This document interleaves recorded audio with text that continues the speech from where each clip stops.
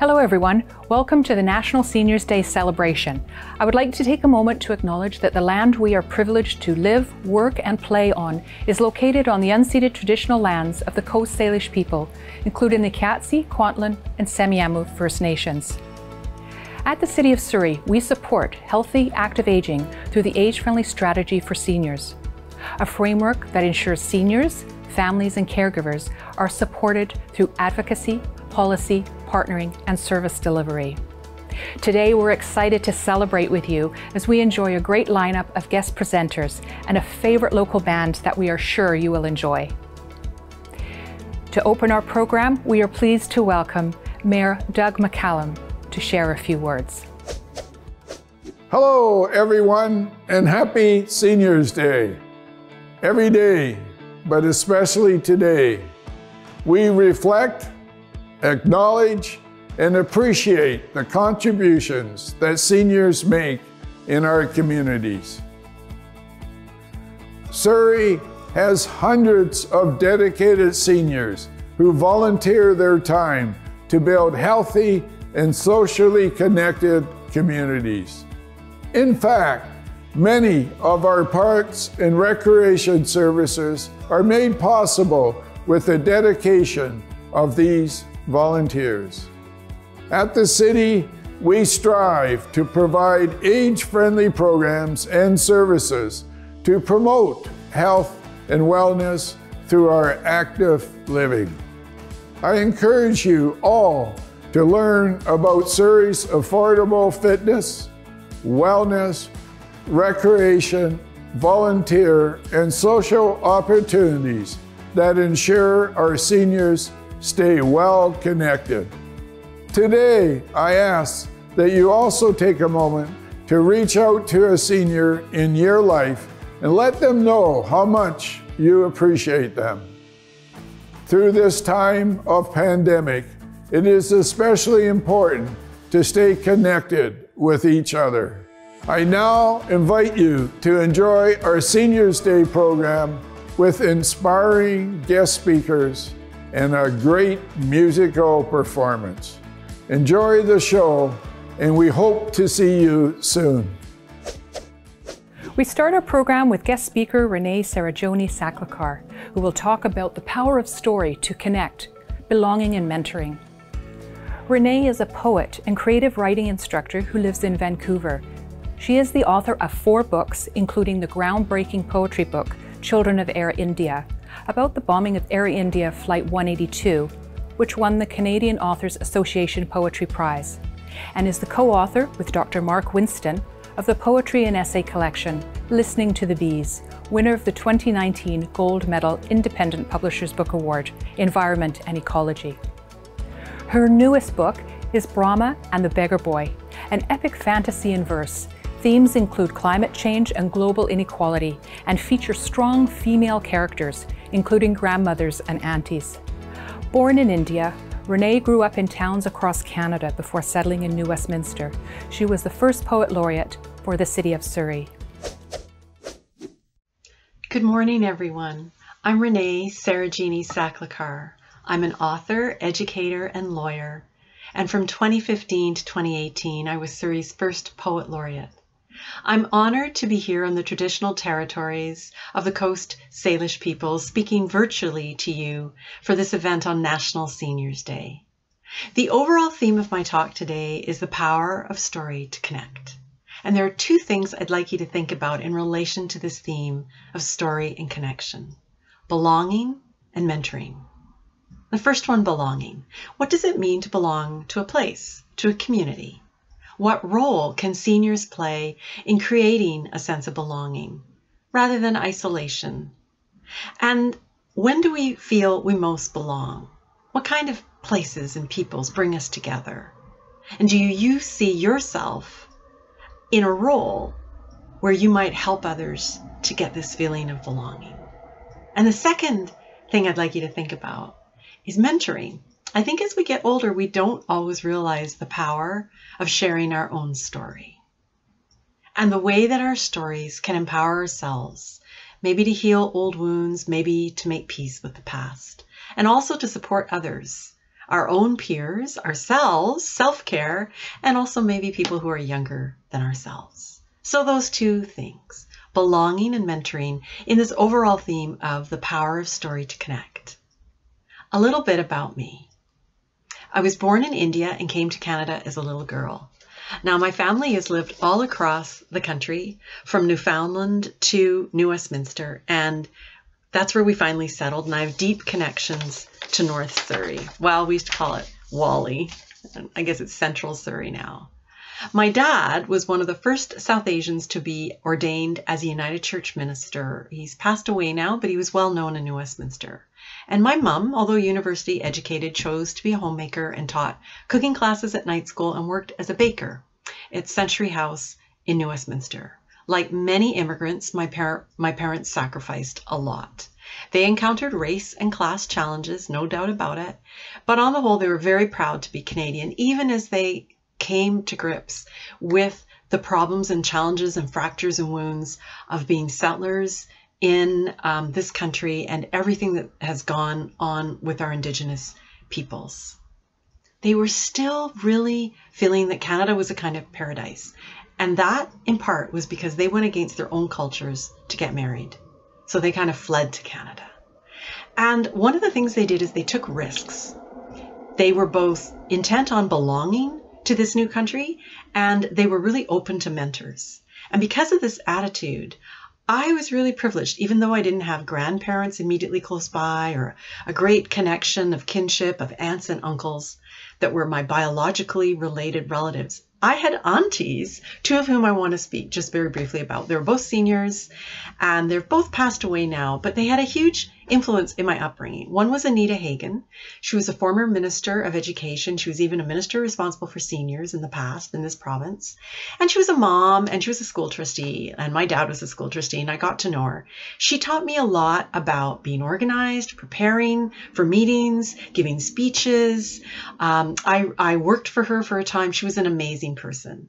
And the second senior that was in my life, who just passed away very recently, was a woman named Jerry Mercer, a strong social activist, passionate about social justice, about fighting for the environment. She taught me about organizing, about speaking truth to power. I miss both these women very much. And they're not biologically related to me, but they were huge mentors in how I developed as a woman. And I share this because, as your first poet laureate from 2015 to 2018, I was asked to work on a legacy project, something that would last after my tenure. And this whole idea of the powers of story to connect us, belonging and mentoring, that's part of my upbringing, as I've shared, became the cornerstone for the project. And the project was Surrey Stories Connect, a little book that's available through your public library in Surrey. And what I did is I brought, working with the Surrey libraries and many seniors and teens, I brought Surrey seniors and teens together. And in the year of 2016, we did 3 writing workshops, one in Cloverdale at the library there, one at the PIC Seniors Center, Progressive Intercultural Seniors Center, and mainly South Asians of many different cultures. And then our final writing workshop was at historic Stewart Farm. And I'm going to talk just a little bit about what we did in the hopes that you might take some tips and tricks about how powerful writing can be in terms of getting your story so that you can belong and you can mentor or be mentored by someone else. And the key writing prompt we used at all 3 locations was, I remember when. And we talked about places, people, things. For instance, at Historic Stewart Farm, we had a set of implements the staff there brought out in that wonderful old kitchen, and with the iron stove. And they brought out things like apple peeler and a coffee grinder, many kitchen implements. And so then I had the seniors write their memories when they looked at these objects. Anyone can do this, you know. You can take a walk and think about the things that you miss about your neighborhood or things you love, maybe an old tree or a farm. You can talk about the implements from your kitchen or your home that you cherish and that have stories. One of the things that was so interesting in this project was that when we brought the seniors together to write this way or to orally be interviewed, as we did with some of the South Asians, they loved this prompt, I remember. And then, of course, we had the youth. And the youth would listen to the seniors' stories and share their reactions and thoughts. And so there was a coming together, an intergenerational, multicultural coming together. It was really empowering. And that's really my key message. Here in Surrey, where we have a very diverse community, what can seniors do to feel both self-cared and empowered themselves, but also to mentor and reach out to others? Your story matters. That's my main message for you today. And I'm so honored to be able to share a little. You can find this book, as I said, at the Surrey Libraries. I hope you'll take a look. I hope you get lots of ideas for ways you might write your own story. And to sum up, it's about belonging and mentoring, and how these can bring about, through story and the stories we share, I remember when, powerful connections. And these connections can heal, and they can make us stronger and build our communities better. Congratulations to everyone for being part of this event. I'm grateful to be able to share these stories with you today. Take care. All best. Thank you, Renée, for sharing a great message on writing and remembering. We're all familiar with stories and their potential power. Next, find out how we can all benefit when you tap into your power as a storyteller with Noel Bentley. As a speaker, MC, and comedian, Noel challenges and entertains audiences with his unique perspectives, ability to connect ideas, and offbeat humor. He believes in the critical importance of creating connections and sparking public discussion as catalysts for change. Noel is the MC and program coordinator for TEDx Surrey. He's a distinguished Toastmaster and has created a public speaking project designed to change how we create experienced keynote talks. Currently, Noel is the speaking and storytelling coach for the Surrey Shares program, which helps participants to uncover and tell their stories. His recent volunteer work includes teaching photography and creating a program to help newcomers to Canada find and keep employment. As a child, did you ever take a story you just had to finish? And you're supposed to be in bed, so you get under the covers, you get a flashlight, you start reading it, your mom comes in, "What are you doing?" "Nothing." Well, of course, she can see your whole sheets being illuminated by the flashlight, but it's a good thing. Stories are important for us. We sit around campfires late at night, sharing stories the way we have for tens of thousands of years. And now, with the proliferation of internet access, you can read and listen and watch people tell stories, millions upon millions upon millions of them.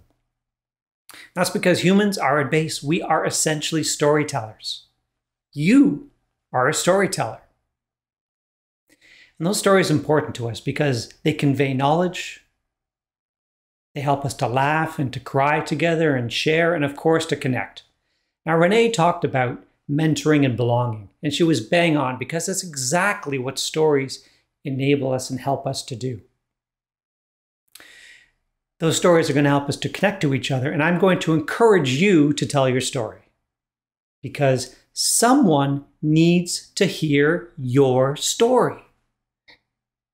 I realized this especially about, I guess it was 4 years ago. I'm at a Toastmasters group, which is, generally public speaking. There with my club, about 14 or 15 people, and I tell people about something that's recently happened to me, but it's been a struggle all my life and what's been happening with mental challenges and depression. When I finish my talk, you get the congratulations and applause, but someone comes up to me, Julie. She says, "I've never been able to tell anyone this before, but my son has a real challenge, a real problem, and I thought I could talk to you." The key is she had never told anyone before. This story was a way for us to connect, but it's also a way for her to start telling her story. Sometimes you just need to be the first person to tell it. And sometimes someone is just waiting for you to do so. Let's face it. But some people say, "Oh, I don't have any good stories to tell." Stop it, of course you do. Our lives aren't Hollywood blockbusters, and that's fine. We don't need to hear about the time you jumped out of a burning airplane or whatever it was. It's those moments of humanity that connect us all that are most important. Remember someone just overcoming their fear of public speaking. Her name is Victoria, and it was her first time telling her story at a Toastmaster meeting. She gets up to the front, and her papers were, you could hear them rattling like that. Her talk was not going well. Eventually, she just stopped dead, went to the back of the room, and sat down. That was a very awkward moment. With a little bit of encouragement, you could see something change in Victoria, and she came back to the front. And she finished telling her personal story. Not 6 months later, Victoria is now the president of our Toastmasters Club. So overcoming that moment was very important to her, but it was something we could connect with in the audience. Let's face it, there's someone new to Canada who needs to hear about the time that you overcame a language barrier. There is someone who needs to know how you forgave yourself and engaged in self-healing. Or perhaps there's a younger adult who just needs to hear when you had that moment when you grew up. Everyone needs to connect through story. And like any good infomercial, but wait, there's more. Storytelling is good for you as well. I've been reading study upon study, and yes, we know it's good to do storytelling with children. But it also helps us, and it helps our brains and our cognition at every single age. Stories can be sometimes help us move through trauma and to overcome challenges that we've had in life. It's good for your brain. It's good to connect with others. And frankly, you can just have fun with it too. Now, here's one of the big things. People often have challenges. They say, well, I'm not a good storyteller. Okay, let me give you 3 simple little tips to help your storytelling. Because we all know the people who are able to drain every single ounce of fun out of a story, and we don't want to be that person. We can be the person that engages with others. So when you're telling a story, in senses, think about the 5 senses and emotions as well. If you're talking about a summer's evening, we want to smell the sweet grass. We want to see that beautiful sunset. We want to be walking beside you and experiencing your story. Secondly, details, details, details. The devil is in the details. Absolutely. It's which details you pick. It's not a book report. A story is also not a business report or a case study.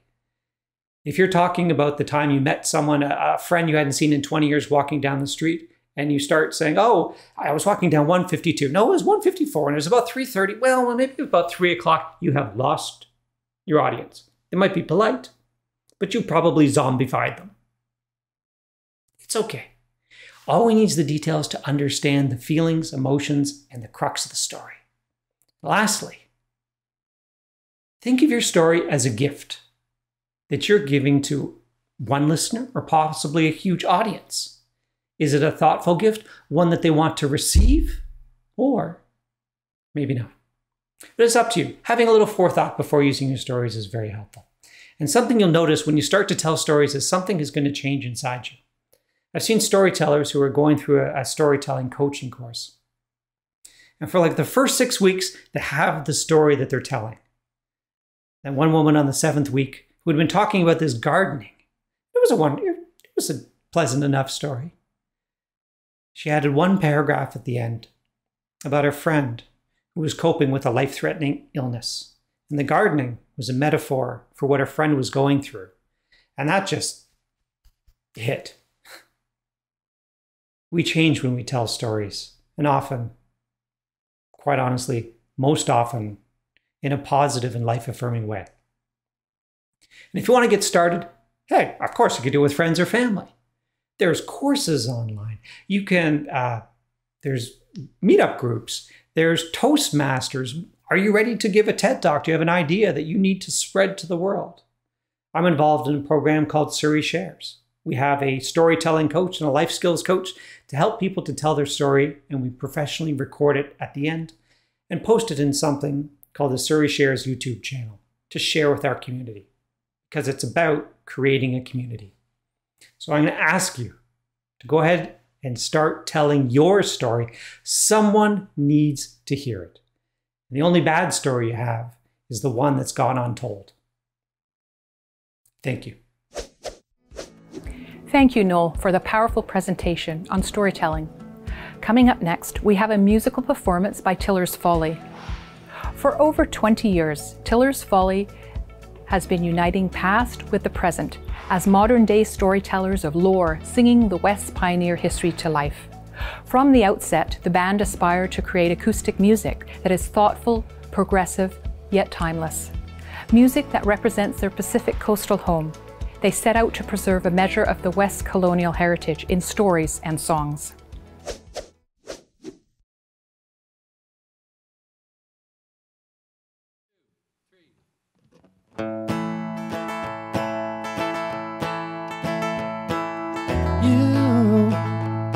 With the stars still dancing in your eyes, world has many surprises in store for you.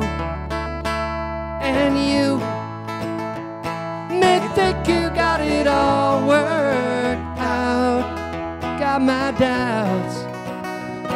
You've only just begun to shine. For you, it's gonna be a long, hard climb. Now and then you'll find, when you think it through, that you will get there in your own sweet time. You'll be fine. You've only just begun shine. When you shine, I see the world is yours alone to take. When you shine, I'm hopeful for the plans you make. It's true, there's so many things I want for you. I know you'll see them through, given half a chance, and you will get there in your own sweet time. You'll be fine. You've only just begun to shine.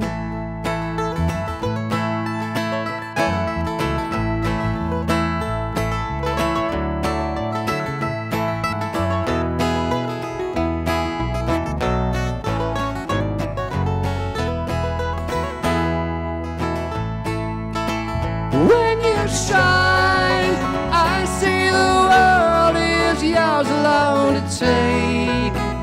When you shine, I'm hopeful for the plans you make. For you, it's gonna be a long, hard climb. Now and then you'll find, given half a chance, that you will get there in your own sweet time. You'll be fine.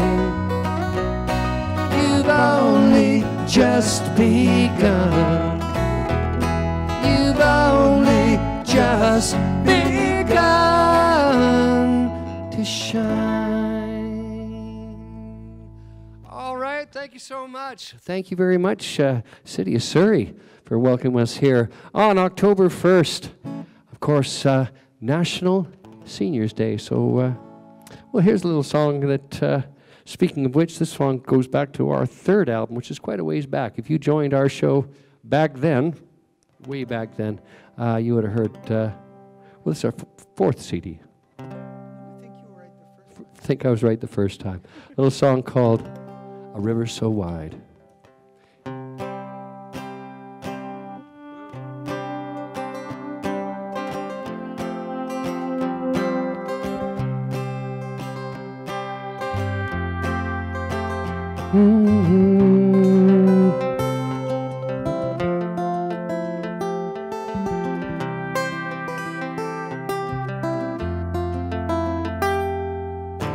where the water is deep and the river is wide.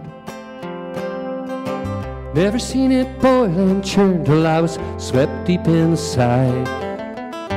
What you gonna do when it all sinks in? No one's there to throw you a line, and now it's sink or swim in a river so wide.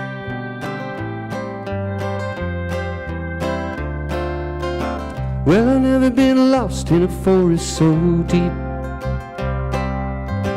Never stepped such a treacherous path or seen a fall so steep. I was standing alone when the wolves closed in.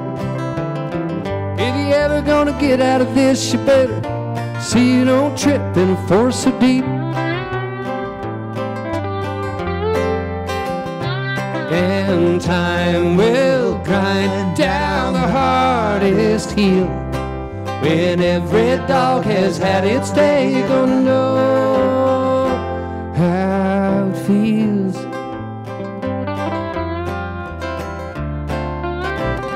Never once dreamed there would come a day when the people I called my friends could just turn, walk away. You could go on believing the worst, but then it's all you'll see. You could spread your rumors around and point your fat finger at me. You know it's alright. I'm staring at a clear blue sky.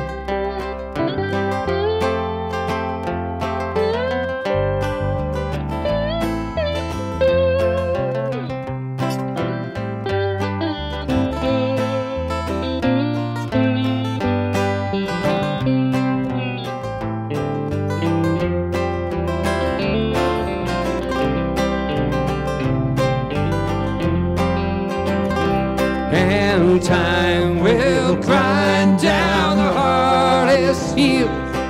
When every dog has had its day, you're gonna know how it feels. Swear I never seen the river so high.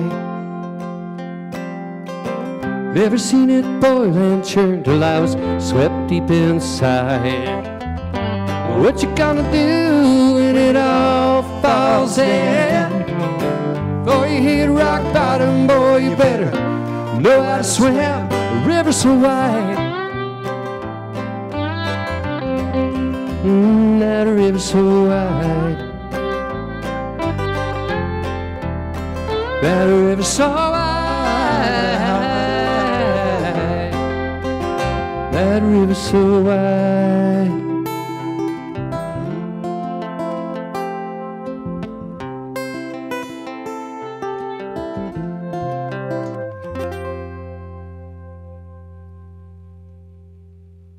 Oh, thanks again. Just like we almost knew what we were doing there. All right. Well, we're, of course, Tiller's Folly, those of you just tuning in or just introducing yourself to us. From White Rock, British Columbia, on the bass over here is Mr. Lawrence Knight. Doing some singing as well, playing the bass. And thank you. Yep. And from North Vancouver. North Vancouver calls this gentleman their own on the electric guitar and the mandolin, Mr. Eric Reed. And the crowd goes wild. Yeah. And I'm in Maple Ridge, East Maple Ridge. My name is Bruce Coughlin. And again, together we are Tiller's Folly. Next song goes back to our third album. This is absolutely from our third album. Absolutely, and you were right. And it was an ancient time. It was an absolutely a long time ago. It was before we actually had cell phones. If you can imagine how barbaric a time. There's a lot of folks imagining how barbaric a time. But back then, touring, you'd go out for 2 or 3 weeks. We'd be touring around with nothing to do while traveling down the highway but to stare out the window at the awesome natural beauty of this wonderful place we call home. But unfortunately, you remained incommunicado to a certain degree, and you could spend a week or two away from a friend or a loved one and never talk to them. So I wrote this song. We were traveling through the north during spring. And it was early enough in spring that the days were kind of warm, the nights. You still wake up in the morning, there'd be a little icy film on top of the on top of the water and the puddles in the parking lot, the outside our motel. So made me think of that, traveling through the Nass Valley, beautiful place. I wrote this song called A Ripple in Time. 1, 2, 3.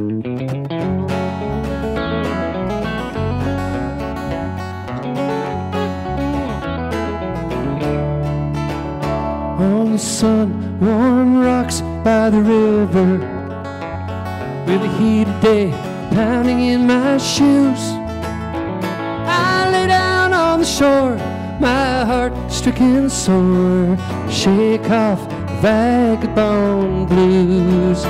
There's gentle, sweet souls in the Northland, and a welcome ever I've roamed. I hope they don't mind or think it unkind if I break like a shot for the door. We're still such a long way from home, and this highway feels like no man's land. All I could see is the road still ahead. On the crest of a wave, it's all well and fine till you're caught in the wake like a ripple in time. It's a chill rolling in from the mountains, and nothing so blue as the sky. There's rumors of spring, all living things. There's a handshake for every goodbye, and this highway feels like no man's land. All I could see is the road still ahead. On the crest of a wave, it's all well and fine till you're caught in the wake like a ripple in time.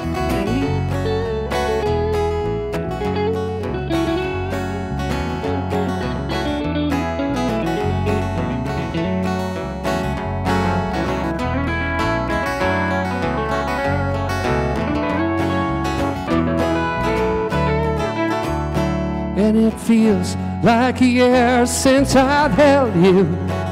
The telephone only reaches halfway.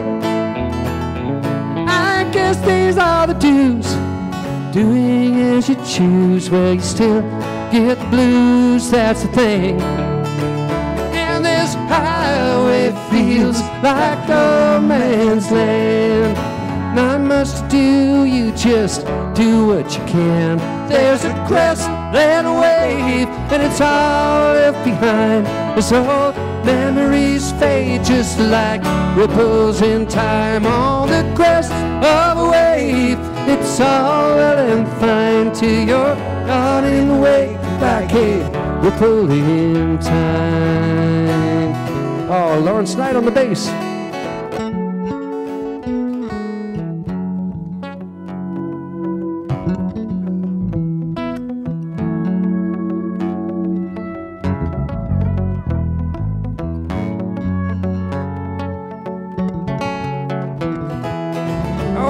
On the guitar.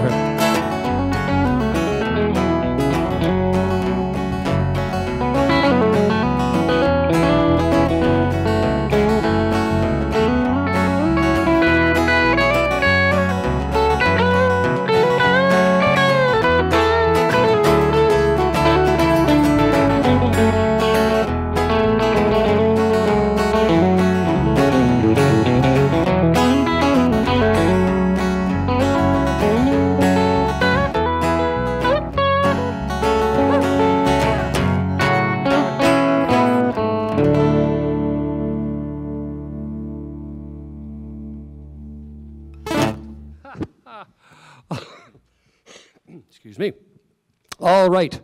At one time, over 100 years ago, 110 years ago, even before, British Columbia could boast the largest electric railway system in all of North America. Now, often when we think of trams or electric trains, we think in terms of metropolitan cities in the United States. We think of New Orleans or San Francisco, even New York perhaps. But at one point, a glowing point in our history, BC had the longest trackage any electric railway in North America. Well, the 1950s came along, more independence, more cars on the road, and the powers that be decided that light rapid transit was an outdated notion. They tore down most of the electric lines. They burnt some of the interurban railway cars. And for a number of years, we were left to our own devices to get around. Until came the exposition of 1986, and lots and lots of traffic and that sort of thing. And the new powers that be determined that light rapid transit was the wave of the future. And they started rebuilding what was the former glory of the BC Electric Railway in a system they call the SkyTrain. Well, here we are, 40 years later, and where that SkyTrain goes all the way out to Wally, it used to go all the way, over 100 years ago, all the way out to Chilliwack. And the new Millennium Line, or whatever the heck they call it, goes out to the airport. Why, 100 years ago, you could catch an electric train all the way to Steveston. So it just proves what Joni Mitchell said in her song, "Don't it always seem to go? You don't know what you got till it's gone." We're going to hop aboard the BC Electric Railway Line. I'll get your tickets ready.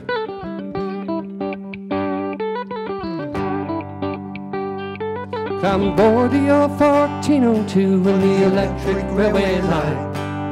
13 cents in cash fare paid on the electric railway line. Took by transfer and receipt, took no time to take my seat. Kicked off my shoes, kicked up my feet on the electric railway line. Yarrow, Stewart and Sinclair along the interurban line. Then through Belrose, Kid McLean on the interurban line. Then we stopped in Jackman County line, Coghlan, Warwhoop and Jardine, Meridian, Sullivan, Highland Kings on the electric railway line. All along the interurban line, you could hear that motor wailing wine, picking up the tracks and she's right on time.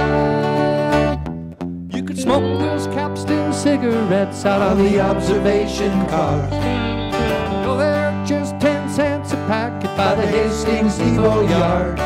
You could thumb through the buzzer in the vestibule, or you could read through the farm service news. I'm telling you, you just can't lose on the electric railway line.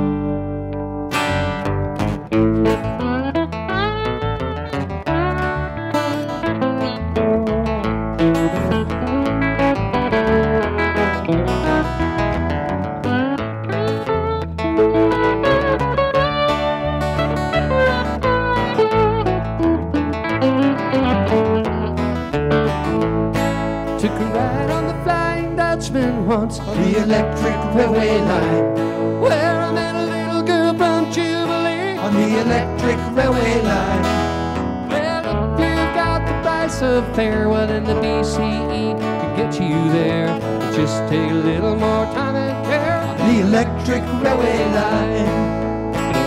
All along the interurban line, you can hear the motor wailing wine, blinking down the tracks, she's right on time. Right on the electric railway line, all the way down to Lulu on the electric railway line. That's the first-rate transportation, get you to and from destination. Better get a line up at the station, the electric railway line.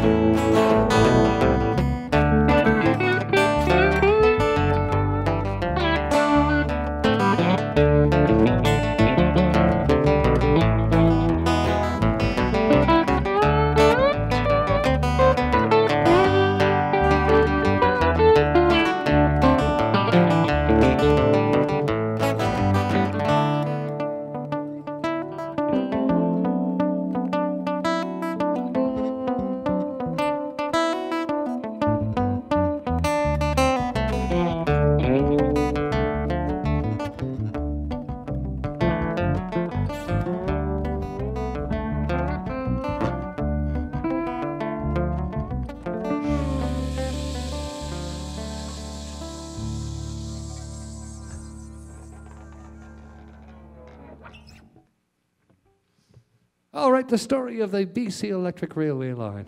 And what day is it today? What day is it today? It's October 1st, National Senior Citizens Day. So here's a shout out to all those folks who may have ridden at one point or another upon the BC Electric Railway.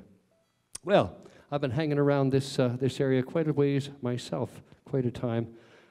Being I grew up in Coquitlam myself, and spent many hours along the banks of the Pitt River. And for those who know the Pitt River, and the Pitt River Bridge in particular, even these days, I cross it maybe a half dozen times in a week, and it never disappoints. I look to the north, the beautiful fjord-like mountains plunging into a beautiful, what is possibly one of the world's largest tidal lakes, Pitt Lake. And as a young kid, as a young teenager, my friends and I used to spend our evenings down there building bonfires and passing around hot chocolate, as teenagers are wont to do around campfires. So it's always held a very romantic place in my heart. And I wanted to write a song of tribute about the Pitt River. But what daunted me most was the rhyme, the rhythm scheme, the rhyming. Pitt. Well then, as occasion would have it, I was going through an old nautical chart, an old British naval chart of our coastline. And as I followed it up the Fraser River, I looked, and at the stretch where the Pitt River runs up towards Pitt Lake, that stretch of territory is called Chatham Reach. And I thought to myself, now there's something that rolls off the tongue. So I also mentioned the story of Slumac. And a lot of old-timers will remember that legend. Slumac was a First Nations trapper who committed murder on the banks of the Pitt River at the confluence of the Little Alouette. And for it, Slumac walked to the gallows in the 1880s. Now, he had in his possession at the time a great degree of gold. And many people have speculated over the years that old Slumac had a special mine up in the Pitt River area. And many, many people have chased after that golden treasure. And many have not returned. That is the legend of Slumac. And you'll hear that referenced in this song called Chatham Reach.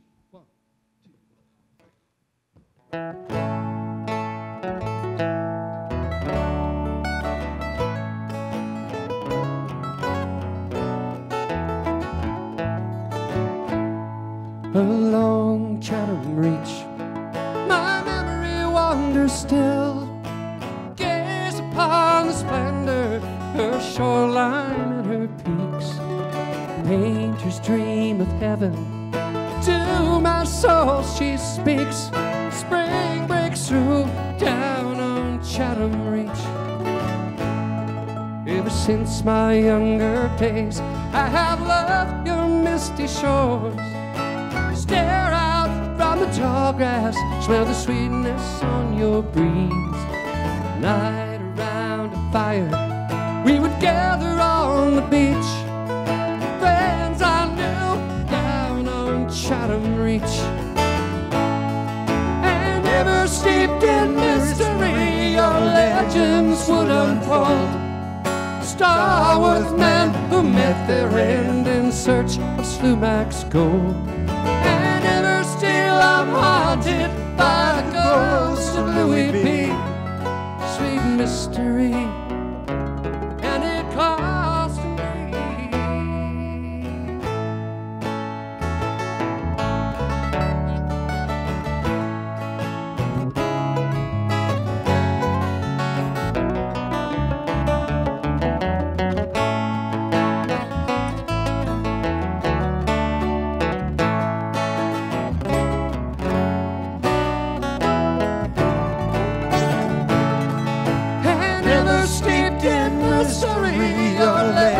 Still unfold. Star-worth men who met their end in search of Slumac's gold. And ever still I'm haunted by the ghost of Louis B. Sweet mystery, and it calls me. Now winter brings its bitter chill, my breath hangs in the air. Frost has turned the tall grass to the color of my hair. My time is done, my race is run, but the longing I have felt lingers still down on Chatham Reach.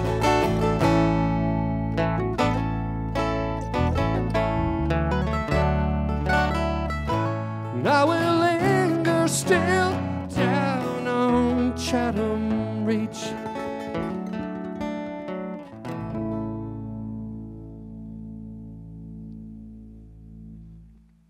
Oh, thank you very much. I hope many of you share my love for the that stretch of land.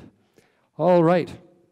Well, the next story, not for this is for mature audiences.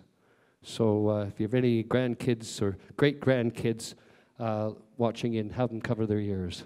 This is a true story of murder, most foul upon the high seas. It's a true story. And it happened during possibly the darkest time in North American history. I'm referring to, of course, to Prohibition. The Olmstead Act of the United States that denied men and women the simple pleasure of life at the end of the day, a fine glass of wine with a meal, or that grateful gasp of ale at the end of a hard day's work. It was very dark time. At a time when some of even our most law-abiding citizens were lured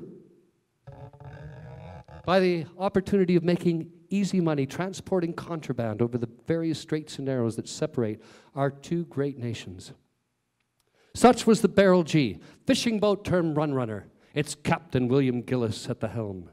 His young teenage son, William Jr., as his crew, they set out one night for cover of darkness from Sydney Harbor, bound for Port Townsend, Washington, with a boatload of rot gut whiskey. Oh, anyhow, I digress. The next morning, the Barrel G was found floating down the Harrow Strait, its decks splattered in blood. No sign of its captain, his crew, or the whiskey. The BC Provincial Police hauled the Barrel G into Victoria Harbour, where they went about their investigation. And in the galley, on the table, they found a camera. Upon developing the film in said camera, they discovered pictures of 3 culprits. Disguised as U.S. Customs agents, they boarded the Barrel G, shot its captain, and beat his young son to death. 3 men stood trial. 2 men walked to the gallows. And the ringleader, one Owen Baker, was recorded to have said, stood upon the scaffold, the noose around his neck, cast a menacing eye towards the hangman, and to have said, "Step on it, buddy. I haven't got all day." The bitter end.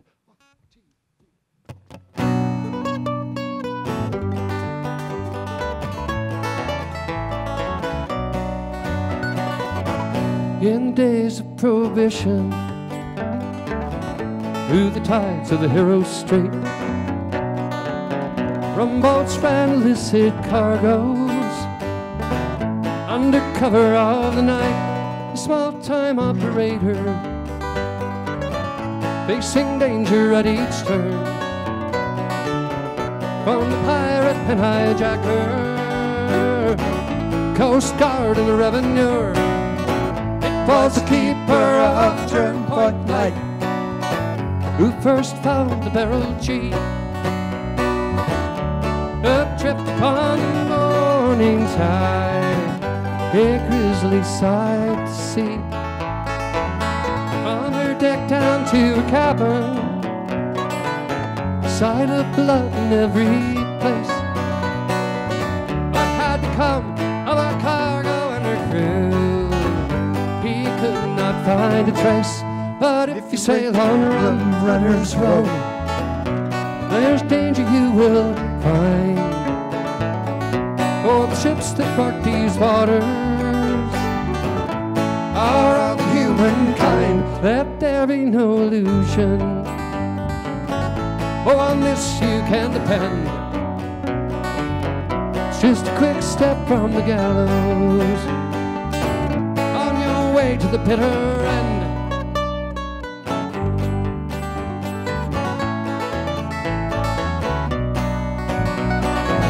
Harry Sawash, Noel Baker,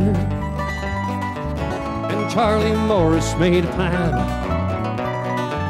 that they would rob the whiskey runners disguised as U.S. Customs men. So they combed the San Juan Islands in search of opportunity until just off Sydney Island. That's where they spied the barrel tree. They shot William Gillis where he stood when they knew that he was dead. They cut young Willie Jr. down where they blow to his head. And if you sail on Runner's Road, there's danger you will find. Oh, the sharks that lurk these waters are of humankind. There's murder and deception,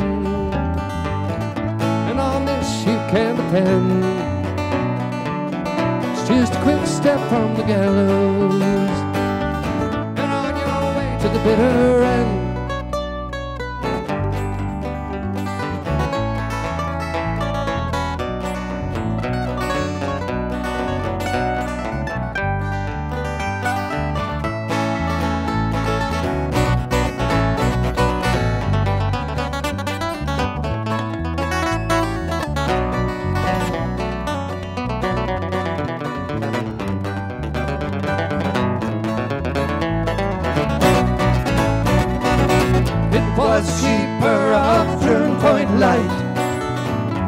First found the barrel tree, adrift on the morning tide, a grisly sight to see. Now they say that Charlie Morris got life in prison for his crime. Harry Sawash, Noel Baker were to pay with their lives. They would sail on a sea of sorrow, well, I hanged them for a friend. It's just a quick step from the gallows. You're on your way to the bitter end.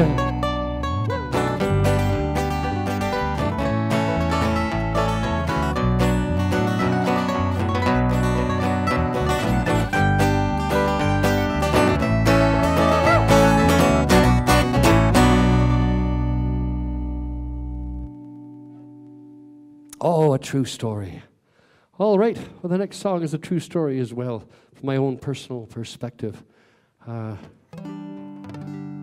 Little song of philosophical significance.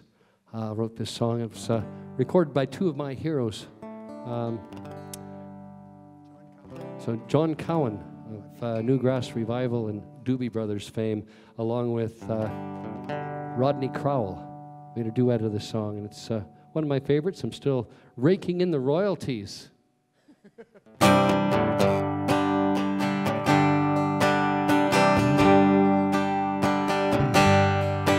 Well, the first thing I recall was the rain upon my window, and the Drexel light would play as I watched the water run. Things were easier that day. They would be forever after. In the spring, all my work was filled with the things I hadn't done. Things I hadn't done. I was new and wild and green in those budding days of April. I was caught up in a dream of the journey just begun. As they meet the endless skies, highway roads to beckon with promise of adventure and stories yet unsung, stories yet unsung, and the dreams that fill a lifetime are the treasures to be saved. There's precious time to spare between the cradle and the grave. I'm standing in the rain, in the leaves of late September. Seasons flying past me now, winter's coming on. But I'll feel a stab of pain and regret when I remember all the dreams I had wished for and the things I haven't done, things I haven't done. And every drop of rain is the sound of gentle laughter.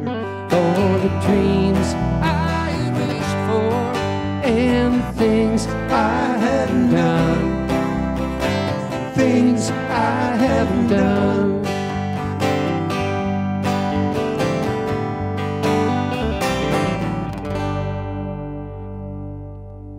Well, thank you so much. Well, I'm afraid that brings us just about to the end of our show. Tiller's Follies, we celebrate our 24th year as a performing act, and we're gonna finish off and set you off here from the beautiful Surrey Arts Centre and Theatre. What a beautiful venue! It's great that they can keep the lights on it for you while this world has been turning around, and hopefully we'll see you all in the new year. Next year we'll find ourselves congregated in this beautiful theatre. So. On behalf of myself, Bruce Coughlin, Lawrence Knight, and Eric Reed, Tiller's Folly, I'd like to send you off with, now here is the story of poor Jack O'Connor, and the tale that surrounds his untimely demise. Submitted as fact, and just one like example, so gruesome a history Reed Islands comprise.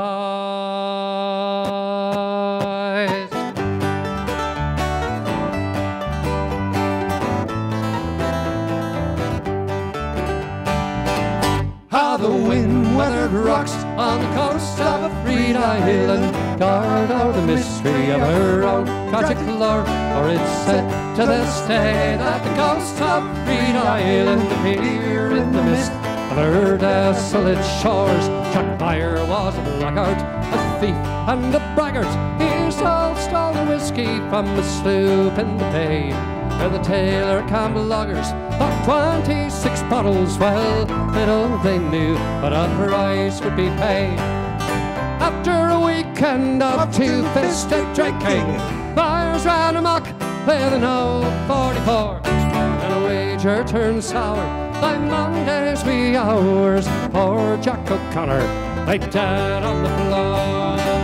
How the wind-weathered rocks on the coast of Reed Island guard o'er the mystery of her own tragic lore. For it's said to this day that the ghosts of Reed Island appear in the mist of her desolate shores. The magistrate came, Michael Manson by name, who along with Brad Hussey performed the inquest. All who witnessed the act testified to facts as a warrant was issued for Jack Myers' arrest. A posse was sworn in and posted reward while they sailed from Nanaimo on the Joan and the Stell. Got he caught up with Myers, all up in Butte Inlet. They brought him for trial, his story to tell. Hey!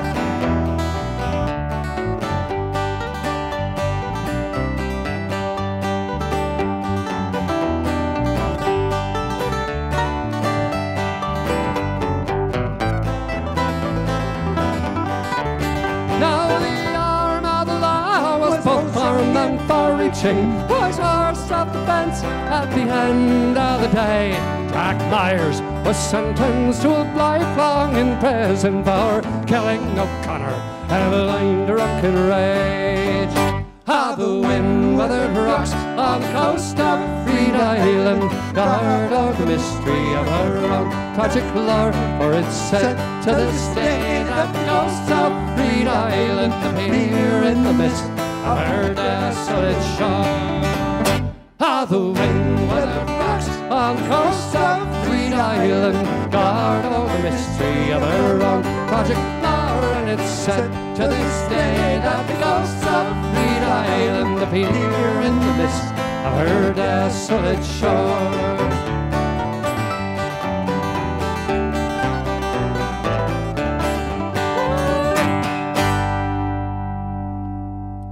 Thank you so much.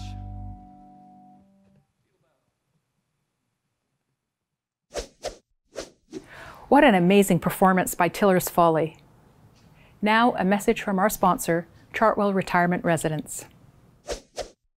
She was a wonderful person, and honestly, like, people say this about their moms, but I truly felt like she was my best friend.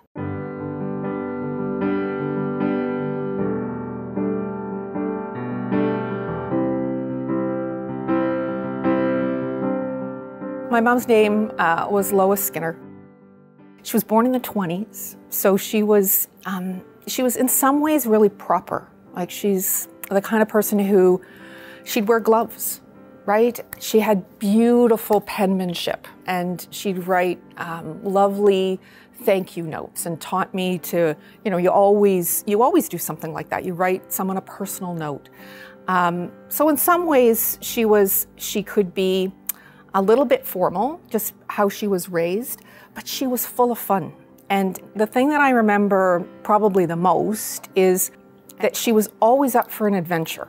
And she loved having adventures with me and my family. Because my dad passed away in his 70s, she had over 20 years with her girls and her grandchildren. But as my mom aged, it became more difficult for her because of her mobility. She had some mobility issues. So she would have started off, she had a cane, and then she had a walker. And she was a very independent person. And then, my mom had a fall. And she was really fortunate that she didn't break anything. She didn't break a hip or an arm or anything like that. But it was enough of a fall to, I think, make her realize that she needed to think about retirement living. She would actually say, though, once she moved into the retirement residence, that she should have actually gone earlier. And she realized that. She was really pleased that she had this little apartment, and she could choose when she wanted to eat and who she wanted to eat with, and what activities interested her and which ones didn't. So she did still have a lot of independence. And I think even though maybe she understood because she was my mom, she was still, I would say, very pleasantly surprised to understand that she was going to have autonomy. So many of the things that people have enjoyed in life are what we focus on in retirement living. We are proud to honor National Seniors Day at Chartwell Retirement Residences. To celebrate with us, pick up your complimentary goodie bag between October 1st and 4th at one of the following locations.